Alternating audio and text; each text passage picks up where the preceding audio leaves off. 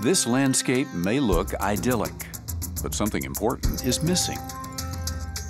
There are no large predators in Mountain Zebra National Park, which was established some 70 years ago.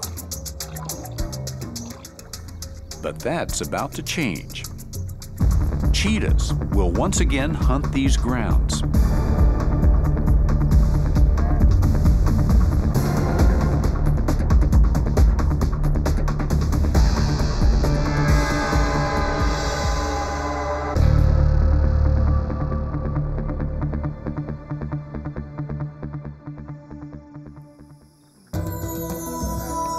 Researcher Kelly Marnawick is working with two males that are being relocated to the park.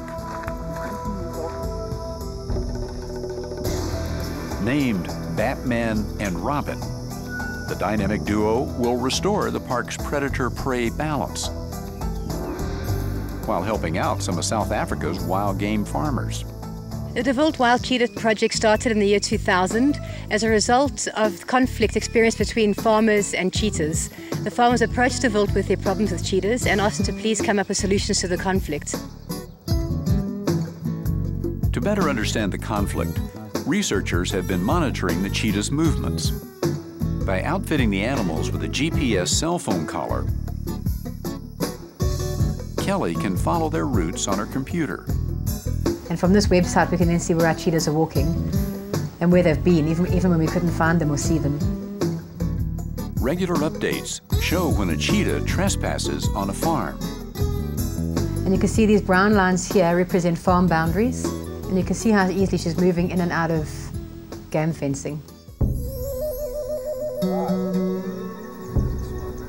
As a last resort, when a cheetah causes too much damage on a farm, it must be captured and relocated.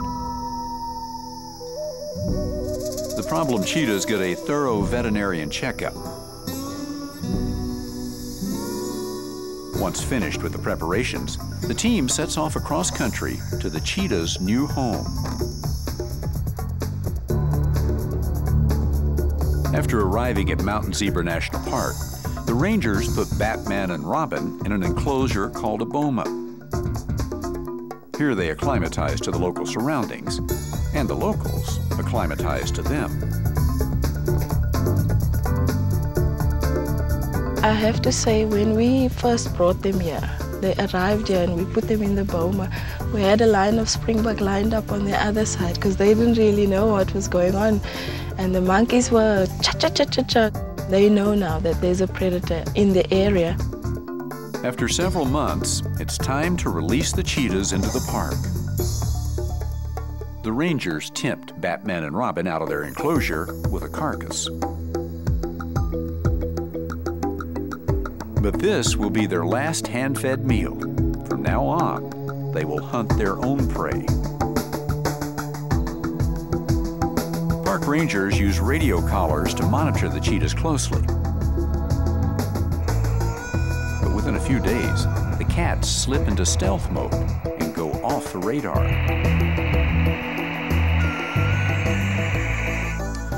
Niks, nothing. However, some grisly remains suggest the males are adapting well. As for the zebras and other game, their idyllic life may be over.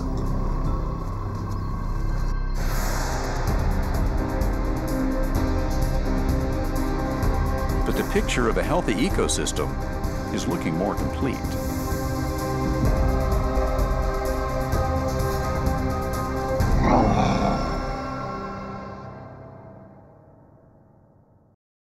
Sponsored by National Geographic Mission Programs, taking science and exploration into the new millennium.